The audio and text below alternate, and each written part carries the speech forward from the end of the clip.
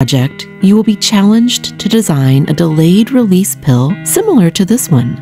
Before we get into the challenge details, let's find out more about different kinds of pills and how they are made.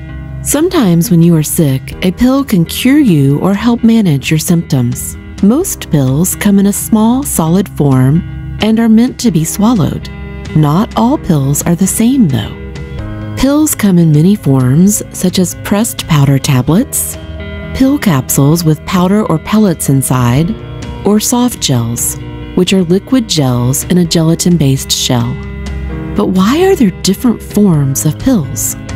To answer this question, it is important to know that for a medication to be effective, its active ingredients need to be at the right place at the right time.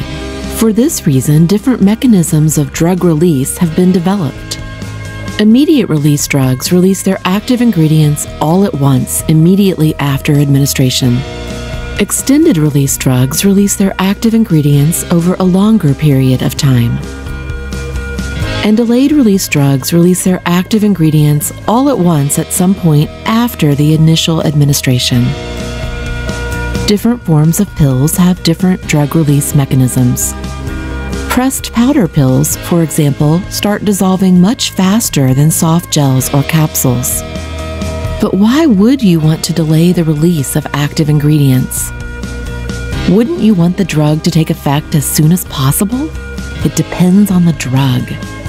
When a pill is swallowed, it has to pass through the digestive system, which includes our stomach and the intestines. However, many active ingredients of drugs fall apart or are degraded when exposed to the acidic environment in the stomach. This means they would become ineffective. In this case, the delayed release of active ingredients until after the drug has passed through the stomach makes a lot of sense. But how can you delay the release of active ingredients within a pill?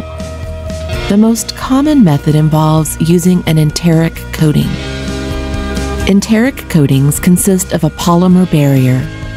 These polymers are materials made of long, repeating chains of molecules that gradually dissolve over time, so that the active ingredients are released at some point after the initial drug administration. The type of polymer that is chosen for the pill coating determines when the active ingredients of a drug are released.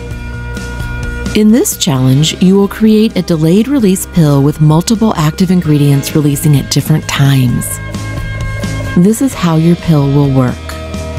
3 differently colored bath tablets will represent 3 different active ingredients within your pill.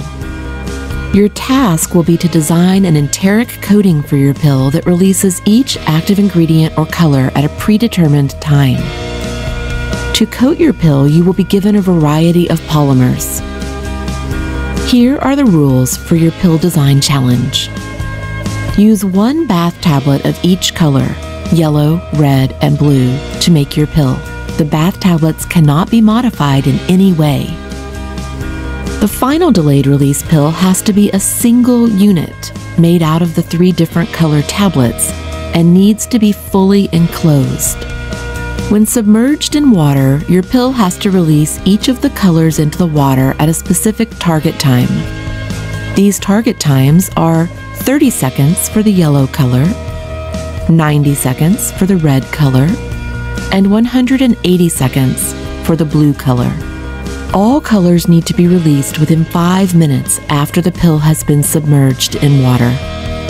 Your pill will be scored based on how close it comes to releasing each color to its target time. This is how you can calculate your pill score. Every pill will start with a total score of 700 points. If the color releases within the 5-minute maximum time, subtract the absolute value of the difference of the target time and the release time in seconds for each color from your initial pill score.